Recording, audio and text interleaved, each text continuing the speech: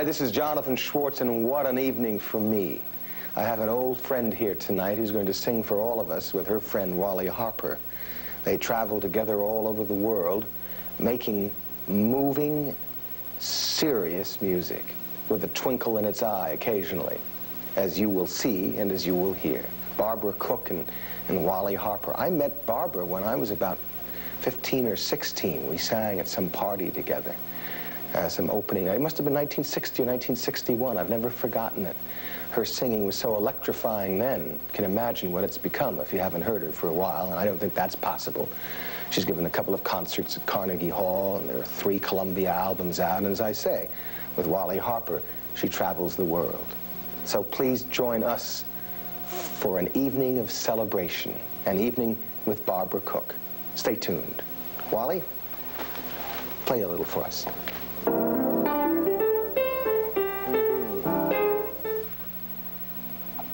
Well, my goodness, how many musical comedies have you seen through the years? Musical plays, plays with music, presentations of music. Well, I've been to a lot, and it seems that Barbara Cook has been in all of them. I was once talking about you, Barbara, on the radio, and jokingly I suggested that you were the only woman who appeared simultaneously in 2 Broadway musicals. And the start of each musical was staggered, so you could appear at the Schubert and then go down to the Majestic. Listen, and there are people who believe that, who talk to me about it. Well, it was entirely possible. You could just race down, you had someone to accompany you down the street. And as I say, the shows were written to accommodate this phenomenon. There'd be a scene at the Schubert in which you would appear, then you would race down to the Majestic and appear in that scene, because you were so entirely ubiquitous at the time. Do you imagine these things very often? I do. That's the problem I found in dealing with people. People believe you, Jonathan. I can't tell you how many people have asked me if that was true. I had to call you a liar, a total bald-faced liar. Well, how could anyone believe anything as preposterous as that? Well, they do. But Barbara, the point of the matter was that there was a period of time, and you're going to do a song for us later tonight called The Ingenue, in which you were simply the ingenue. I guess the most spectacular was the music man, Marilyn the librarian. I never thought of myself as the ingenue. What did you think of yourself as? I think just a fascinating, wonderful person. Well, you were thinking correctly. No, I just didn't. I still don't think some of the roles were soubrette roles. Mm-hmm. A lot of people won't know what that means. Mm-hmm. They were... Well, tell us what it means. Well, I think it's a term from operetta. Mm-hmm. Meaning the soubrette role was a sort of a comic, usually a secondary role, rather than the ingenue, which had the young leading role. Well, for example, the gay life, you were the woman who pined after the man, who loved someone else. Yes. She was so feisty, though. I think of an ingenue as being the typical, simpering little... Oh, I don't at all. I think of the ingenue as being a gorgeous dame who gets the guy. And occasionally... You do? Yeah, sure.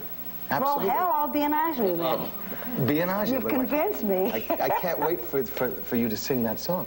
And did you remember the wonderful song from 1961, I've been waiting for the magic moment? Beautiful song. I would imagine when people think of you, many people go back to the Music Man and Marilyn the librarian. Did you know something? Did you know that Ray Bolger was as much as signed? He was the first choice. For the Music Man? Absolutely. Did you know that? I knew that he was certainly strongly considered. I didn't know that. Oh, no, they had decided on him. I didn't know that. And then his camp came in, and they demanded something fairly ungivable. If I remember correctly, somebody did say that he wanted all sorts of changes made that they were not willing to make in the script or something. Well, I'm not sure about that. It's my understanding he wanted to have, in the second act, 20 minutes alone on the stage, because he had come out of the success of Once in Love with Amy and Where's Charlie? Well, maybe that was the change that he was talking about. It's a rather substantial change. To say the least. Yes. But as a result, they went with an unknown actor. Robert Preston. Well, he was fairly unknown at that time, and obviously he was absolutely wonderful. How many performances of The Music Man did you give? Oh, I don't know. I was with it from, let's see, we opened in December of 1957, and I left in July of 1959. So I have no idea how many that is. It's a lot. When did you meet Wally? When did we meet, Wall? We met a couple of, I think maybe when you, I think the first time I really was introduced to you is when you were doing Any Wednesday. I think that's when, you know, somebody said hello and we shook hands. That was what, 1965, 75, 65. Well, One of those decades. I ask you both because every now and then there is attracted to each other two people who think exactly alike musically and spiritually. And they become inseparable and very dependent on each other because their thinking is so dramatically similar. Wouldn't you say that? Well, the times when I've tried to do the act without Wall have been very difficult, even though I've done it with some superb musicians. It's just that what we do is so, it's like conversation between us. Exactly. And no two people can have the same conversation. And it's very difficult to do it without him. Talk. You say something now. I've never done it without you. Oh, you never have? Well, you ought to try it sometime. Well, Wally, what were you up to when you met Barbara?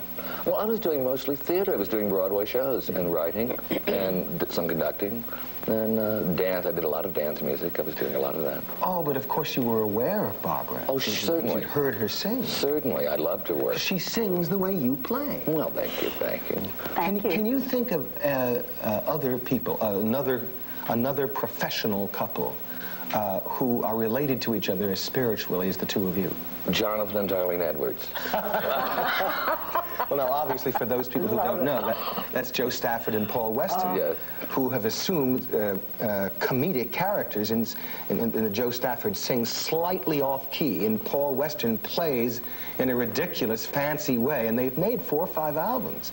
But you know something, quite seriously, Wally, removing Jonathan and Darlene Edwards from what they do, I would think perhaps that the real Paul Weston and the real Joe Stafford might fit into this category of being so compatible through the 40s and 50s in concert and on records. That might be true. His arrangements for her, Haunted Heart and Come Rain or Come Shine and Embraceable You, or all of those beautiful records through the years, the Vincent Newman song. It sounds as if it's one person in orchestra and in voice. And even though you don't have an orchestra, we have but John Beal on guitar to help us out. It still sounds like one voice, and it sounds like a Paul Weston orchestra and Joe Stafford with them. It's just extraordinary. Now, do you travel the world, Wally?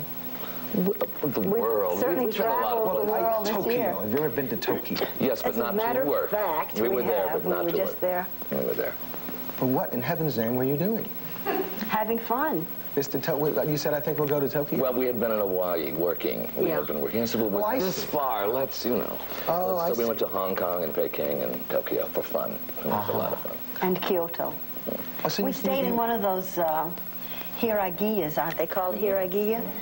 You know, the typical, I mean traditional Japanese inns with the wooden tubs and you sleep on the floor and all that.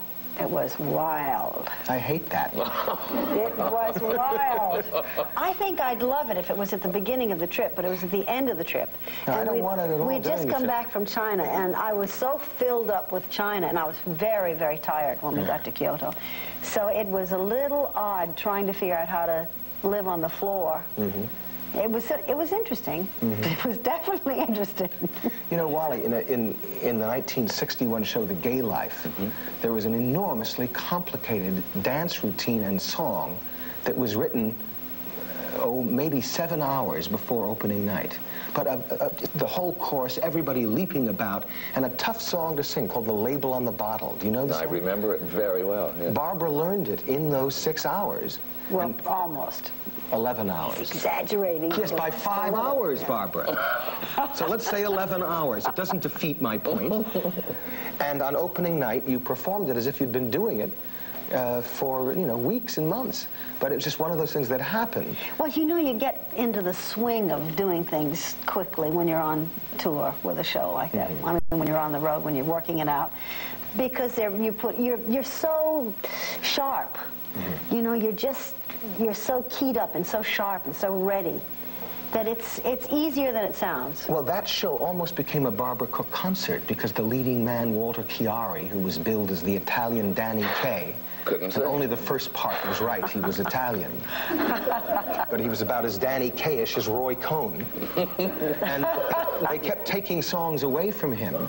But he was a sweet man. Sweet man, dear, back in Italy where he now man. is, being the Italian Danny Kaye. Dear sweet man. Sweetest thing who ever lived. Brought that show to its knees.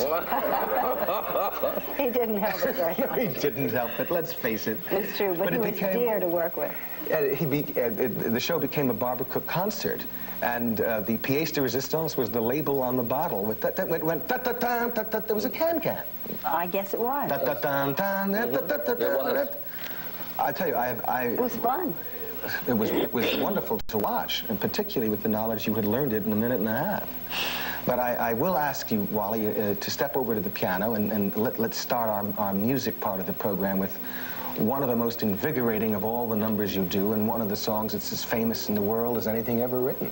Okay. This is just a wonderful Okay, and I'm going to stand up, get off this bloody stool. Great, I'll sit here for this song. Okay. Great.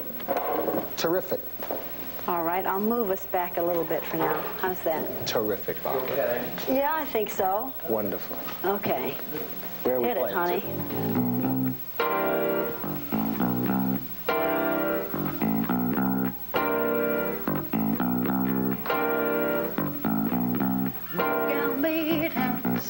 Got a shade on, sweet Georgia Brown, 2 left feet, but oh so neat is sweet Georgia Brown. They all sigh and wanna die for sweet Georgia Brown. Why?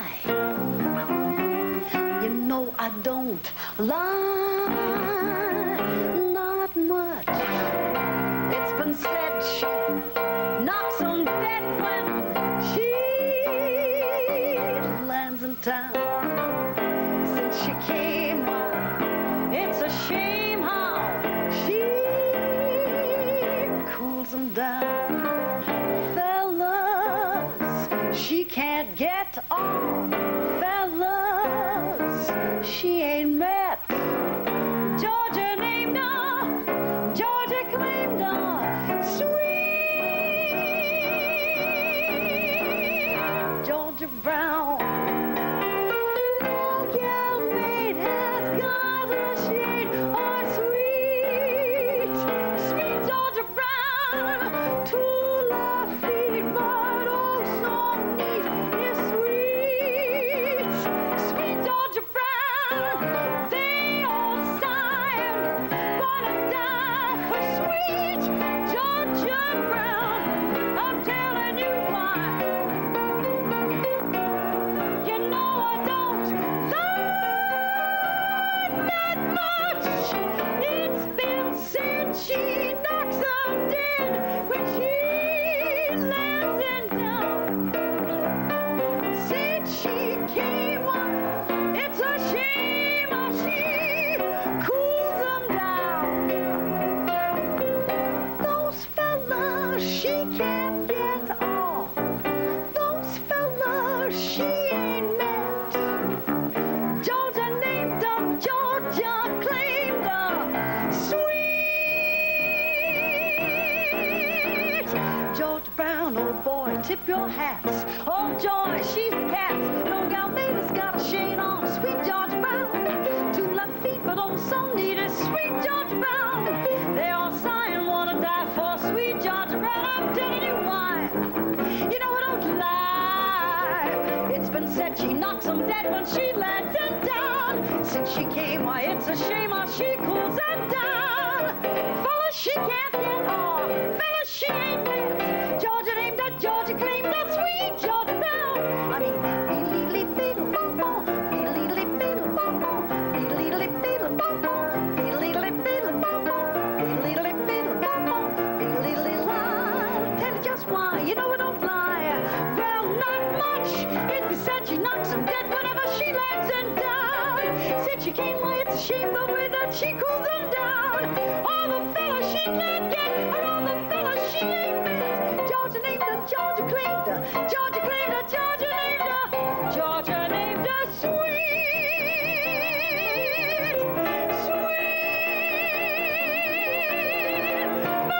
Sweet George Brown. Bravo! Bravo! Stay with us. We'll be right back. Wally?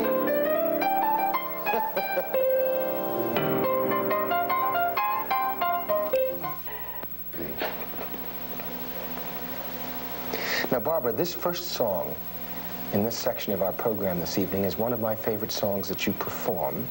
It is not a world-famous song in the way that All the Things You Are is, or Long Ago and Far Away, or Take Me Out to the Ball Game. But it's a very moving, poignant song that I think touches upon something that I mentioned a little while ago, and that is your simpatico with Wally. It seems that you're performing it as one person. It is simply called You and I. Well, now we have to do it perfectly, Mr. Harper. Who brought it to your attention? A friend of ours, Jonathan who is now playing Harvey Fierstein's role in Torch Song Trilogy.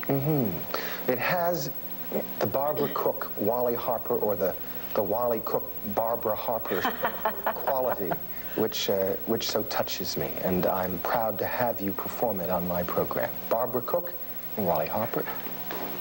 Leslie Brickets wrote this song.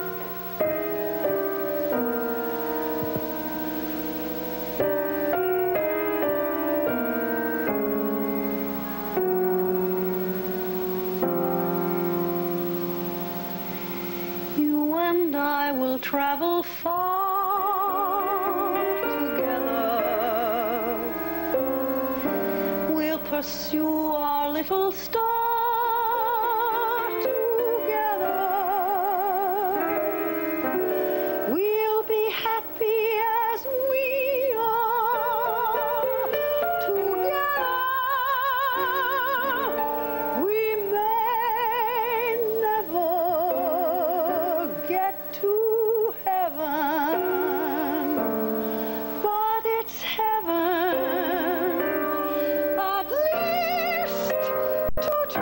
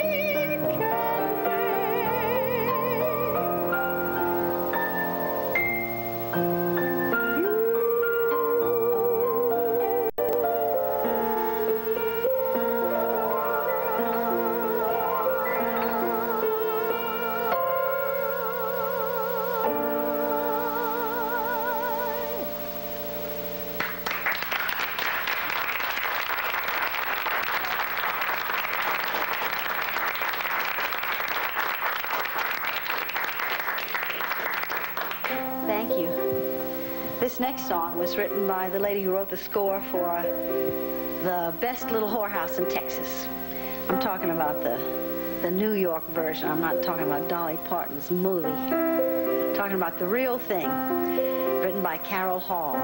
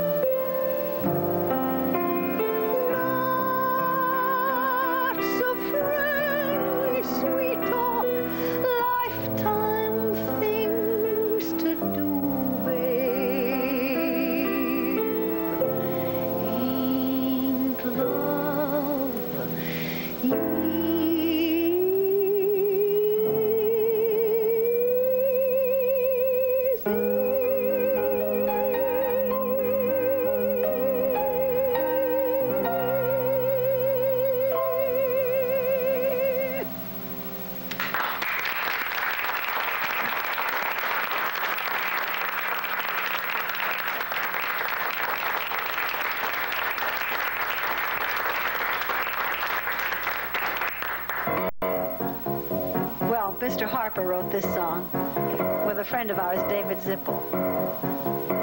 For quite some time I've heard that I'm alleged to be an ingenue. And yes, it's true, when I was 2, I pledged to be an ingenue. My agent said before I went to do what Doris Day would do and sign upon the dotted line if William Morris Pay would do. When I was 3, they said to me the stage would be my medium, but ingenues must pay their dues with unrelenting tedium. We must be sweet or quite discreet and dress in unappealing clothes. We may not tease our friends or hair or swear or wear revealing clothes. Wear revealing clothes. One has to fear the casting couch producers, lust and greed alike. They let you like, covet you like, their hairlines all recede alike. They scream a lot and scheme a lot, and even David Merrick will be calm at first, but in a burst get totally hysterical. An ingenue must promise to imprison her virginity. All men above the age of 10 are kept from her vicinity. A lady's reputation is unlikely to improve at all. A stain on that no laundromat or cleaner can remove at all. Cleaner can remove at all. The parts you play quite often may require you to ham a lot, and you're inclined to wind up in a bus and truck of Camelot. The parts for boys you play against, they bring out all the clones to do, and movie roles you live to play, they give to Shirley Jones to do. So many shows the actress knows the critics will attack her in. It's so hard to live on guard and stay as sweet as saccharin. Add up all the pros and cons, you'll end up with a minus score. And that is why the ingenue has died off like the dinosaur.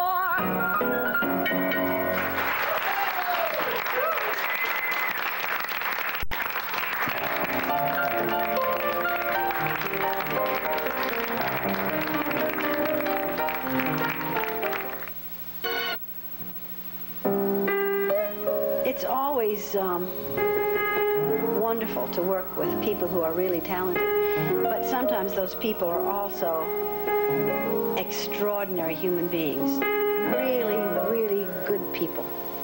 Sheldon Harnick and Jerry Bach are 2 of those people, and I'm happy to say we're still friends after, God, 20 years since we did this show together. I'd like to do a few songs from their show, She Loves Me.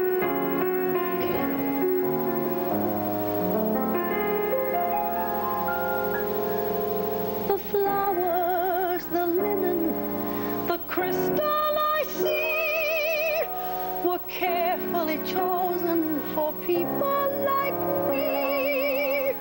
The silver agleam and the candles aglow. Your favorite song on request. Each colorful touch in the finest of taste. And notice how subtly the tables are spaced. The music is muted, the lighting is low. No wonder I feel so depressed. Charming, romantic, the perfect cafe. Then as if it isn't bad enough, a violin starts to play. Candles and wine, tables for 2. But where are you, dear friend? Couples go past me, I see how they look, so discreetly sympathetic when they see the rose and the book. I make believe nothing is wrong. How long can I pretend? Please make it right. Don't break my heart.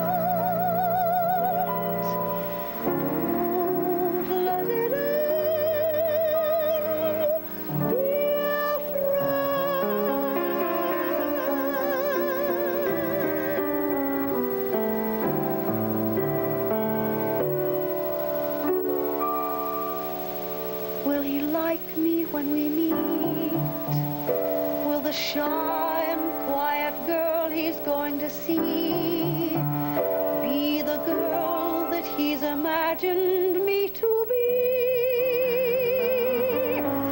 Will he like me?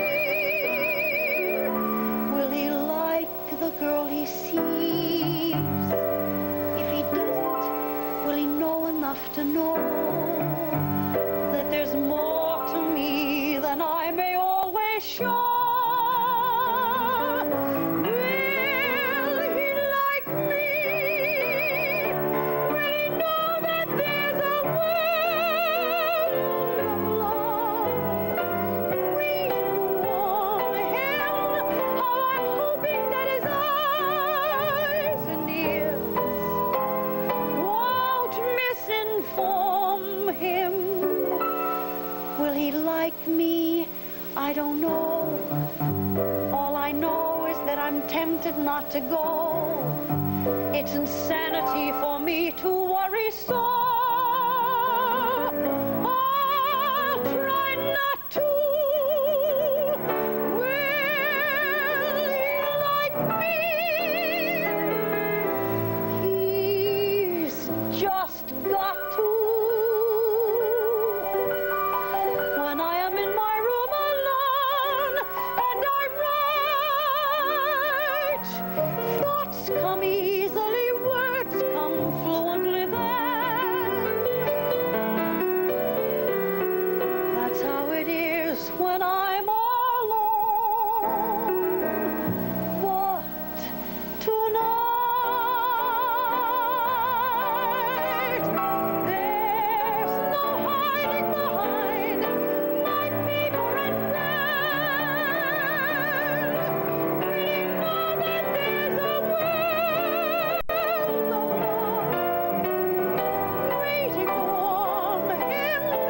How I'm hoping that his eyes and ears won't misinform him. Will he like me? Who can say? Oh, this evening seems a million years away. It's insanity to worry so this way. I'll try not to. Will he like me? He's just got to. Will he like me?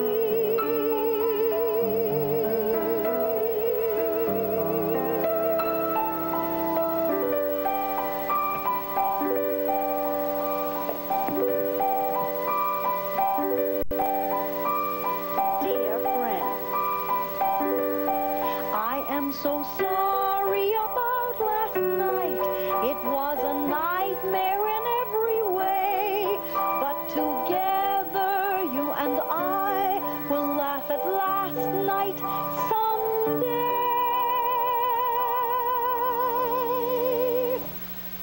Ice cream. He brought me ice cream. Vanilla ice cream. Imagine that. Ice cream. And for the first time, we were together without a spat. Friendly.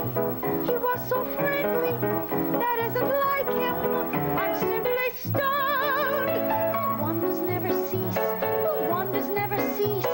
It's been a most peculiar day. The wonders never cease. The wonders never cease. Oh, where was I? I'm so sorry about last night. It was a nightmare everywhere, but together you and I were left last night Sunday. I sat there waiting in that cafe and never guessing that you were fat,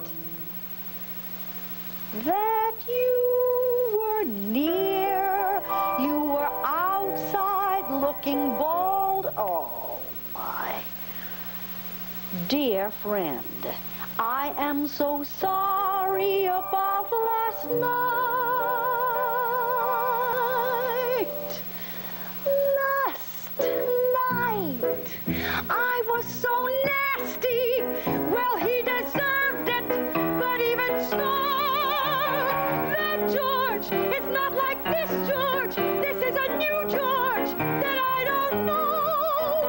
Somehow, it all reminds me of Dr. Jekyll and Mr. Hyde. For right before my eyes, a man that I despise has turned into a man I like. It's almost like a dream, and strange as it may seem, he came to offer me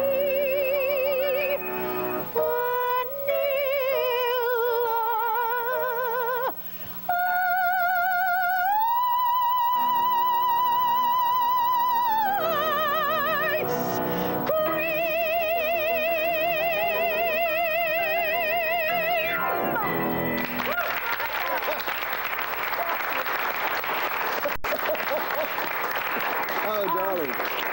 What fun. Thank you, thank you. Such good songs, To say the least. You know, Wonderful Jerome Kern made a comment about comedy songs years ago. Songs that, in effect, favored the lyric. Not necessarily the ice cream song, but others in shows. Kern said that for a composer writing for such a lyric, that composer ought to write a melody that is as beautiful or as interesting as possible, but not obtrusive. Now, Jerry Bach, of course, succeeded with a song you did not sing, a little song called The Candy Box. Oh, it's a wonderful That's a beautiful melody. Yes, but also the melody in Fiorello that he wrote for Pat Stanley to sing called I Love a Cop. Oh, I love that. I love a Fiorello, cop. too. I love a cop. And it's a wonderful melody that accommodates a comedy lyric, but without getting in its way. I think Kern was right. And Wally, you played it splendidly, that medley. As always. And John turns out to be not only obviously a guitarist, but an accomplished bassist. John Beal, I thank you. And Wally and Barbara, and we'll all be back in just a minute, so stay right there. We'll be right back. Wally?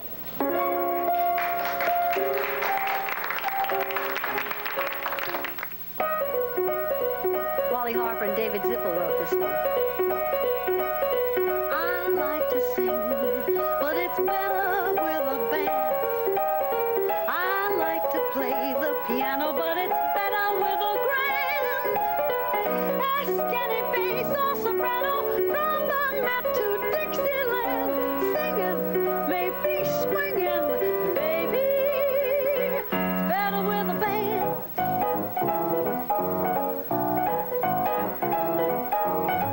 Give me a bass, that's a perfect place to start. Then add a drummer with rhythm and you're sure to reach my heart. Perhaps a touch of percussion, now we're getting close to art. Singing, maybe swinging, but baby, better with a band. So much better with a band.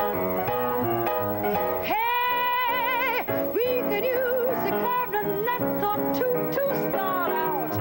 Say, it sounds so good that even Benny Goodman would eat his heart out. Count on some brass to add class that doesn't fail. Can't beat the sound of a sax that's going up and down the scale. And a trombone and a trumpet, and that band can really wail. Singing, maybe swinging, but baby, it's better with a band.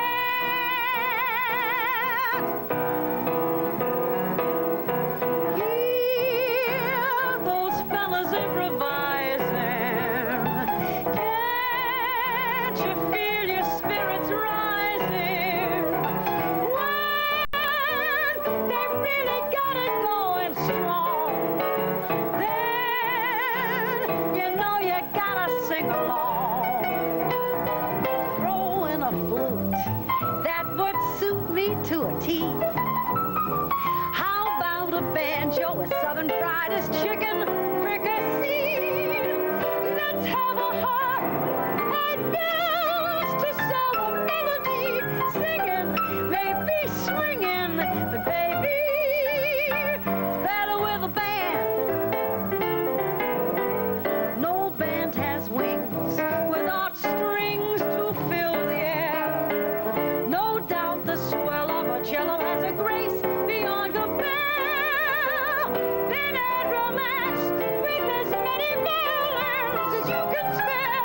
Singing, maybe swinging, but baby, it's better with a band.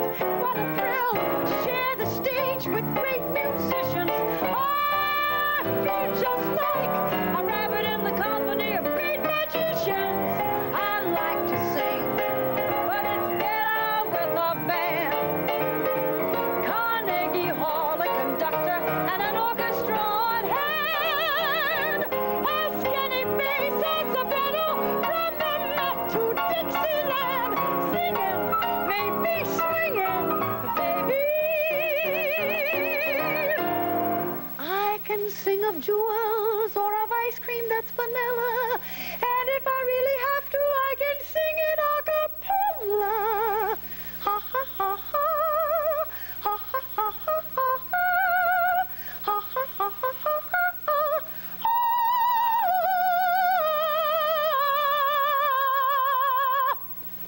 But baby, it's better with a man.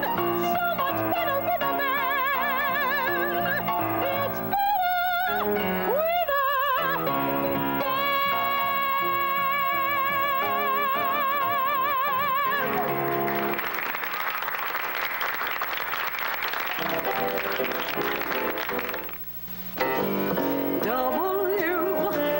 W-N-E-W, Sinatra and Tommy, where all the big bands played, the place where swing was born, the home of Lena Horne.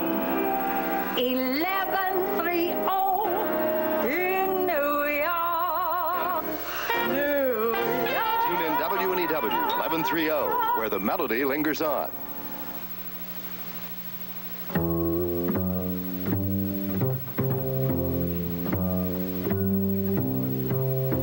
It's only a paper moon sailing over a cardboard sea, but it wouldn't be make-believe if you believed in me.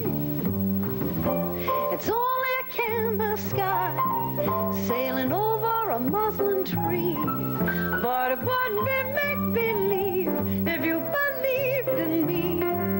Without your love, it's a honky-tonk parade. Without your love, it's a melody played in a penny arcade. It's a Barnum and Bailey world, just as phony as it can be.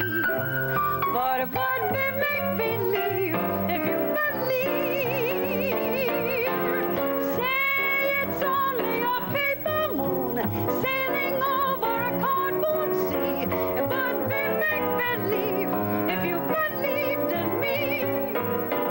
Say it's only a canvas sky hanging over a muslin tree. But it wouldn't be make-believe if you believed in me. Without your love, it's a honky-tonk parade. Without your love, it's a melody played in a penny arcade. It's a Barnum and Bailey world, just as phony as it can be. But it wouldn't be make-believe. It wouldn't be make-believe if you believed in me.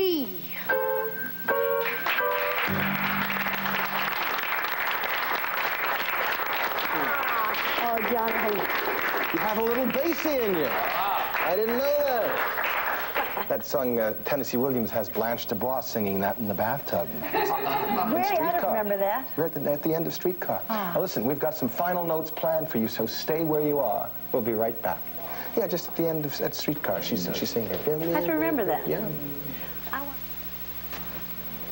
Barbara, your singing, of course, is always powerful and warm and touching, and it was tonight. Thank you for coming. Thank you very much. I enjoyed it. Why don't you play for us a little? Wally Harper.